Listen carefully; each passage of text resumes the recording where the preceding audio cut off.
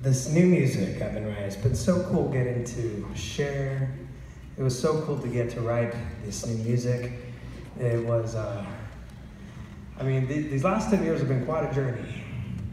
Ever since when I was being a 16-year-old, going and deciding to go and audition for this reality TV show. Reality TV show called American Idol. And, I wasn't sure whether I should go or not and do that. I had just gotten my first job right before all of this happened. And I wasn't sure whether to go because if I were to go, I'd asked about, my hours and like taking some time off. And if I were to go audition for American Idol, I'd have to quit my job. They wouldn't let me miss the amount I needed to miss to go down and audition. And so I was like, man, should I go? I don't know if I should. Man, that's a lot. I just got this job. I finally found something to do with myself. And it was a really hard decision. Well, thank you. It was a hard decision to make at the time, though, because I couldn't see what was going to happen next. But something that my parents had always taught me to do was growing up in a religious home, they taught me how to be prayerful and mindful about things and to listen for a still small voice. And let that guide you. Now, it could be your heart, it could be your conscience, or your Jiminy Cricket. It could be a lot of things that you may know it as, but my parents would call it the still small voice. And so when I decided to go, I said a prayer there in my bedroom when I was 16 years old, and I just said, you know what? I feel stupid asking and praying if I should go and audition for a reality TV show or not. But for some reason, I feel like this is coming from you. And I'm not sure why, but I just want to see if this is really a sacrifice worth making. Should I really quit my job for this? I'm having a really hard time with that. And I really got this sure answer. It was really peaceful, kind of like how my parents told me. It was still and it was small. And it was just clear. It's like, I need to go and audition. There's something I need to learn. That's all I knew. So I went, and man, I definitely learned a lot. I'll tell you that. And then suddenly having millions of people watching you every week, and people following you, voting for you, listening. It was just amazing. It was also pretty overwhelming. I was always a shy person, timid. I didn't like attention. And I had to get over that pretty quick. But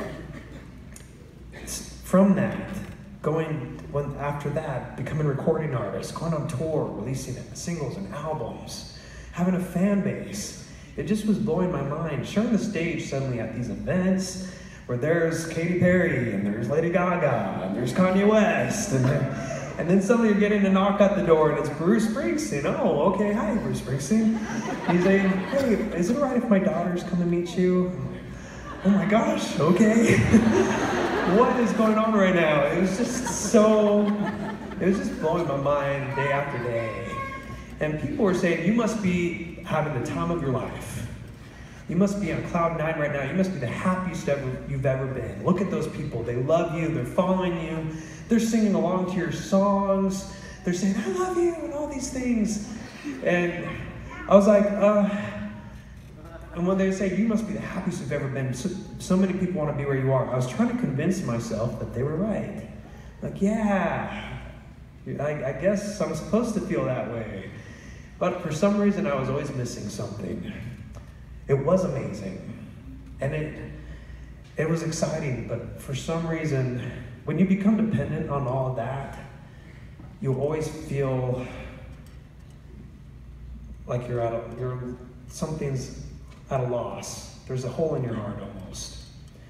And I learned quickly that how popular you are and how well-liked you are and how many followers you have isn't going to make you feel any more worthy, any more secure about yourself. And I was even getting depressed. And I saw some of my peers that I was alongside with in the entertainment industry that I was now around. They were feeling the same way I was. But they were trying to convince themselves too that they were happy too. But then that hole, that emptiness you feel, so they turn to drugs, to alcohol, to bringing girls back to after the shows, wherever they were, trying to satisfy that feeling that they weren't feeling. And I wasn't sure what to do, to be honest, because what everyone was telling me to do wasn't working. So a few years go by, and I decided to turn the spotlight down, and I decided to follow that still small voice that I'd always learned. And I took a break from my career for a couple of years, and I became a missionary for my church in South America.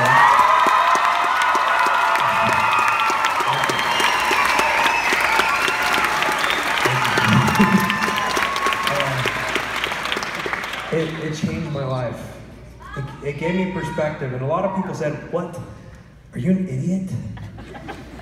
Do you realize how hard it is to get where you are? The position that you're in, it is so hard to get there. So many people try to get there, and it takes momentum, and it takes constantly putting yourself out there. You barely have time for a week off. You think you can take 2 years off? You could basically say, goodbye to all the work you've done. It'll all go to waste. And all the work that we've done to support you will go to waste too. Think about it. You say you're going to serve God. Who gave you that position you're in the first place? Wasn't that God? Don't you think He wants you to be where you are? Maybe that's your mission. And I was like, oh, well, that's a good point. Man, I'm not sure. Man, maybe I shouldn't be doing this and stuff. And even my family, they're like, what? You know, David, okay now, that's a little extreme. But there was a time, okay, this is longer, I don't know why I'm talking so much here. Washington. I know I talk, but I'm telling more of the story than I usually do. Okay, I promise I'm getting to more music here. But basically, I knelt down in my hotel room in New York one night, and I just said, you know what? I'm not sure what to do. I'm at a loss. I feel like this is calling me to go and do this. It's something I've actually always wanted to do ever since I was little, be a missionary. But life took another course, but I still feel like I need to do it. What do I do? I feel like that guidance is coming again, that still small voice. But I was confused because there's so many voices now telling me what I should be doing. How to be happy, how to be successful, how to really move ahead. And that voice came again. After a long time of being stressed out and confused and getting all these opinions, and this voice came in that hotel room and it said, David, I know who you are, just like I knew who you were back then when you were 16-year-old. And, you know, you trusted me then. Do you trust me now? And that was a hard decision. And I decided to say, you know what, yes, I trust you. And I don't know how it's going to turn out. I don't know what's going to happen to me when I get back. You know, I'm not good at doing anything else. I'm not good at math or science or sports. Music was all really I knew how to do growing up. And I was like, man, I've worked so hard to get to where I was. I don't know what I'm going to come back to, but I'm going to trust you. It's worked out so far. And so this is what this next song is about trust. In that whole experience. And it's called I'm Ready. Can you hold me just a minute? Hold me just a minute. Hold me just a minute. Can you hold me just a minute now? Oh, hold me just a minute. Hold me just a minute.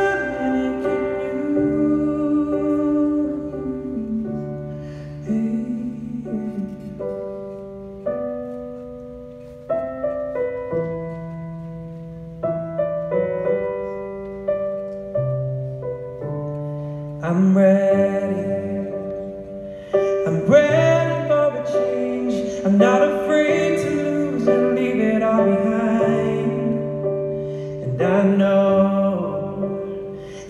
can see around the bend, but if I let you in, I know I'll be alright. Oh, I'm ready for a change. I'm not afraid to lose and leave it all behind. And I know that I can see around the bend, but if I